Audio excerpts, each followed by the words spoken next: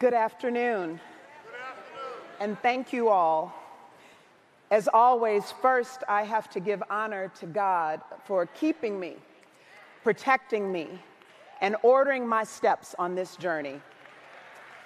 It is an honor and privilege to stand before you today to be sworn in for the second term as the Lieutenant Governor of the great state of Illinois.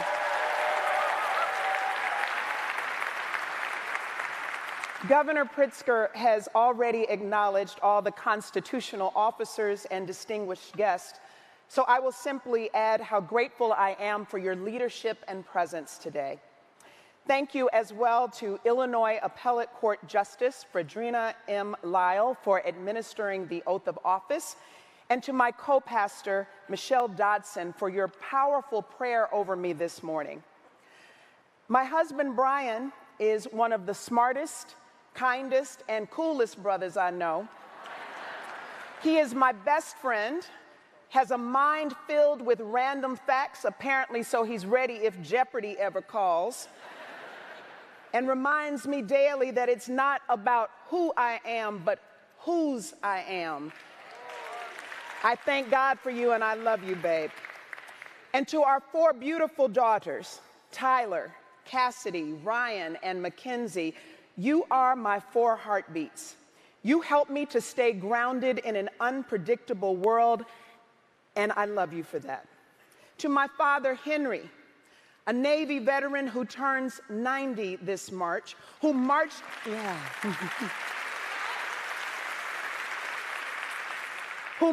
in Selma alongside Dr. King and the late John Lewis, and always taught me that there is never a time to be silent in the face of injustice.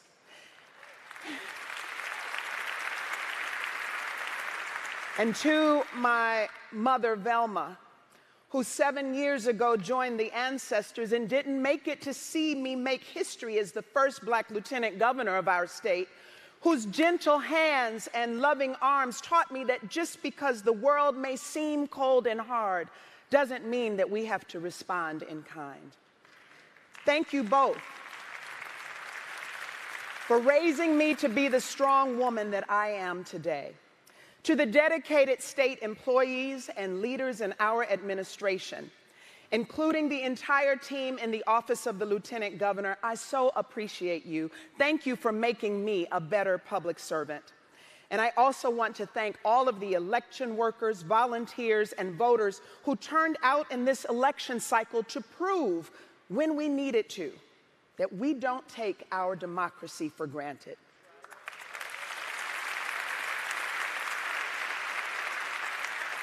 Lastly, thank you to our governor, J.B. Pritzker, for your tireless commitment to our state and its people. When we began this journey, we resolved to roll up our sleeves, do the hard work, and provide the governance and leadership our citizens deserve. We didn't know what our first term had in store for us, yet we continue to meet every challenge we face. I am grateful for your friendship and am proud to serve alongside you. 4 years ago, I stood before you and shared the story of my family history, recorded by my grandmother and tucked into the Bible upon which I took my oath of office, then and now. It spanned the roots planted by my great-great-grandfather, William Stevens, and his twin brother, Daniel, who were born into slavery and after emancipation cultivated a community by tending to the land.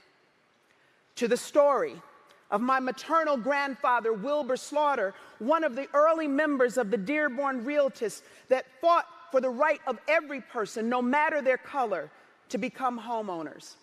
This history is a record of how my ancestors exemplified greatness in the way wildflowers that burst through cracks in the sidewalk are a reminder that the earth lives, breathes, and blossoms with us and for us. The story of my family is one of deep commitment to our communities and our fellow citizens. My ancestors understood the importance of being a part of something larger, something bigger than ourselves. This history that lives within me, that I carry in my DNA, shows me that even now as Lieutenant Governor, it's not just about what I do, but who I am and being who I am authentically and unapologetically.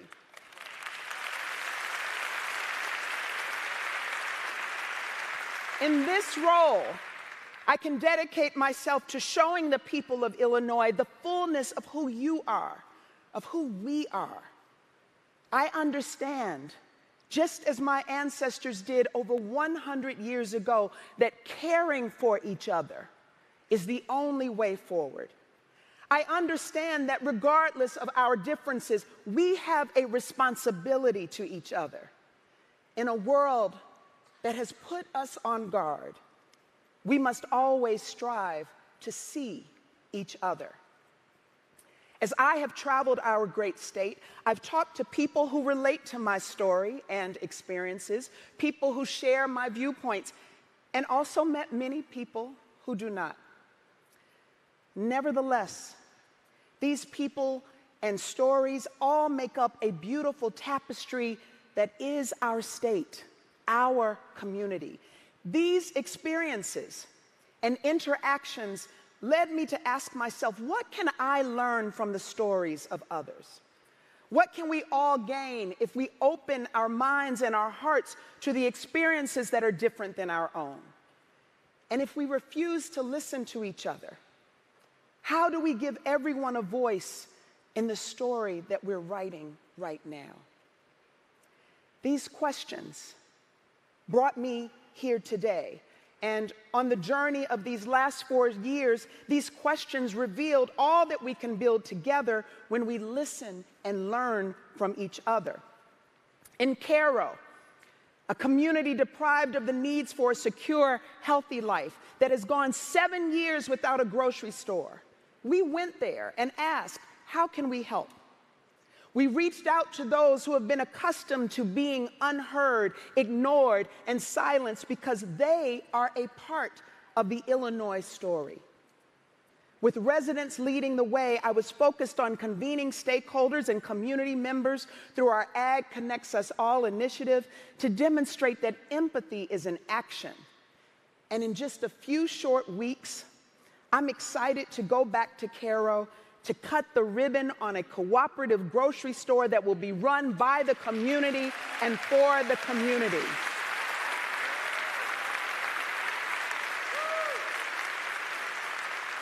As chair of the Illinois Council on Women and Girls, we asked, how can we decide what's best for the girls in our state if they don't have an outlet to tell us what they need?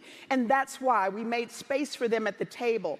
And we have now named the second round of 19 girls who will bring their diverse voices to advise us, the governor and the General Assembly, on supporting them and creating the safe spaces they need through the Girls Committee.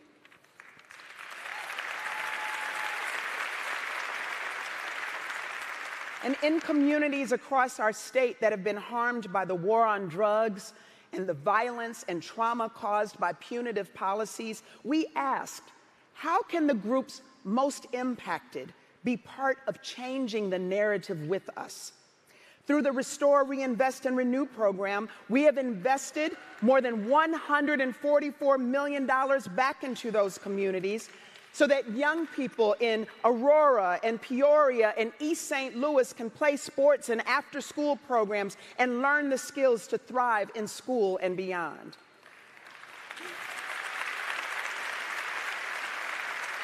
On the R3 board that I chair, members of these communities in every corner of our state, including and especially those impacted by the justice system, have a seat beside me. And I'm so proud of the difference they have made with their insights. Our path forward is about understanding that the issues that matter to so many of us are not bound by geography, nor are the solutions contained to one person or one idea.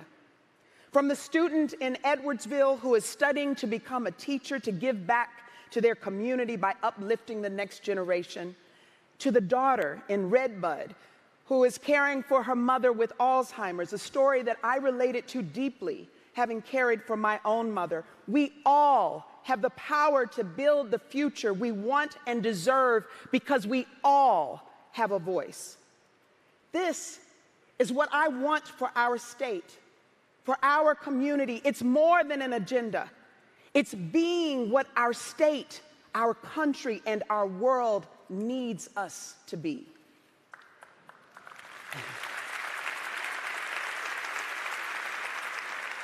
As I approach the next 4 years, I often think of the African philosophy of Ubuntu, which means I am because we are.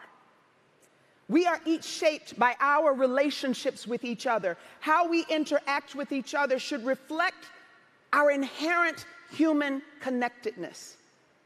Ubuntu communicates a spirit of togetherness and a willingness to work towards a common goal for the sake of our humanity.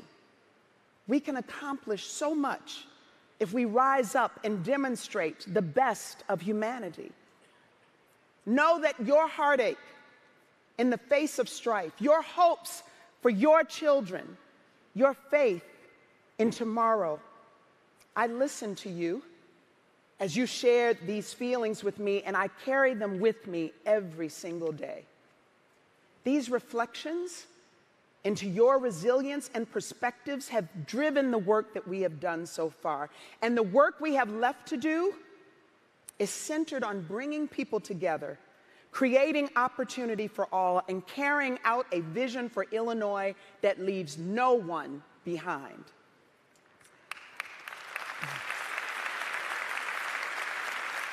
My ancestors demonstrated a deep faith in their dreams and the world that they were creating for their grandchildren.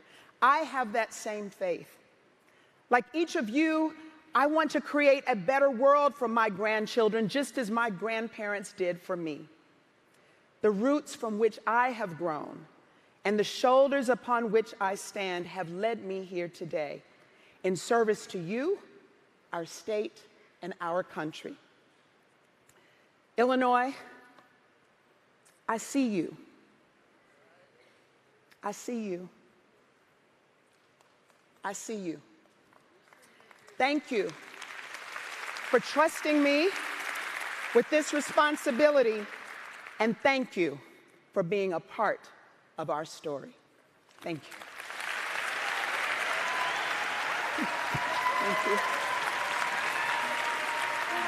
Thank you.